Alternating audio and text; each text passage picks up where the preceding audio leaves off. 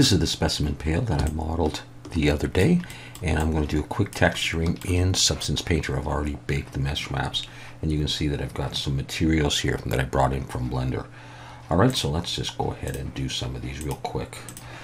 I'm going to switch over to this, and I'm going to choose Metal, Iron Rough. We'll bring that in, and I'll just, it already comes in with a bit of dirt, but we'll put a little bit of dirt on. A fill layer of black mask, and we'll make this like dark, just like that. It's not going to be very visible, so I'm not going to mess around with it too much. Okay, come over here, we'll add a generator, and we'll try just dirt, and that's okay. It's just something on there. Let's look at the handle. I'm going to do a smart material. I'm going to search for maybe rubber, and this plastic armor glossy will be just fine on there. That's it for that. Alright, now we come over to the pail, and for that one I'm going to search for plastic. I'm going to use this plastic mat, and let's come in here and let's change the color down to something that's a little bit more like that. I might change the color later on, but I'm going to go for that for the moment. Okay, so add a fill layer and a black mask. We'll do some dirt on this. I'll make it like a dark brown. Let's add a generator, and we'll just try dirt, and I'll bring down the dirt level so there's just a little bit of dirt on there. So let's do that. Now let's add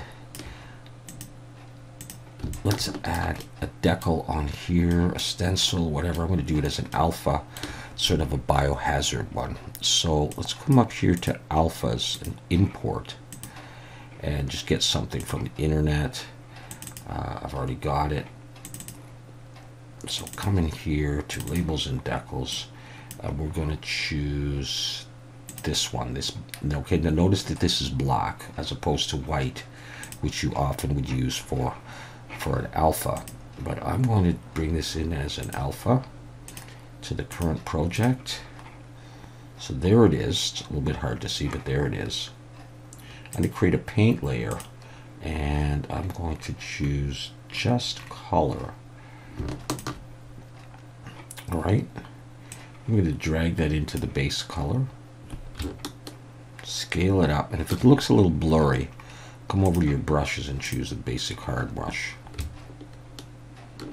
So, I don't know, just put that on there. So there it is, and if I bring the handle down, it'll cover it a bit, look kind of cool. Okay, so there's that. Now, the next thing I want to do is I want this broken up a little bit. So I'm going to add a black mask and a generator. Now it's gone. Let's come over to the generator and search for grunge, and just try one of these grunges. If I click this one, you can see it coming through. Drag the balance up, and we can sort of break it. Now I may not like that particular one, so you can just try different ones. Anything, just try this one. Yeah, it's not my favorite. Maybe that one. Just a little bit of damage to there. Okay, so that's going good. We're almost done. The last thing I'd like to do here is a little bit of roughness. So I'm going to add a fill. I'm going to add a black mask. Over here, I'm going to alt click on roughness. I just want roughness, and I want this control here. I'm going to add a generator.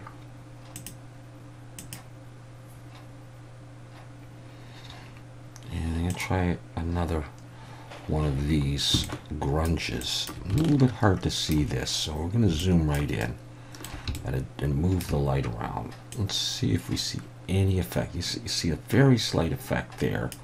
I'm going to come back to the main layer, and I'm going to pull this up around. See, it's disappeared. There, you see that? Slide it all the way down.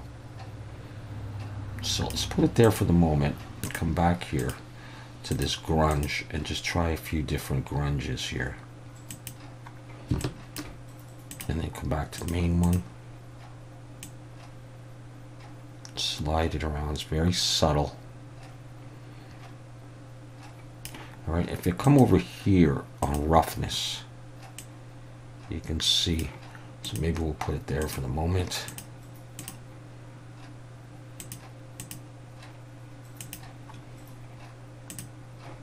All right, we'll come back up to this, and we'll just play around with this. It'll just break up the shininess a little bit. There we go. All right, and that is essentially it for what I wanted to do, and then you can just tweak it as you like. Might do something like that. All right, so I'll take that and put that into the scene. Let's just have a look at it larger and turn on anti-aliasing. Okay, you could try a different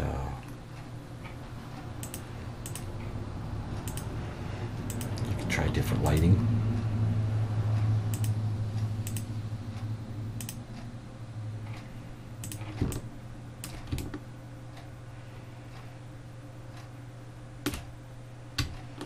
All right, anyhow, that is my specimen pail.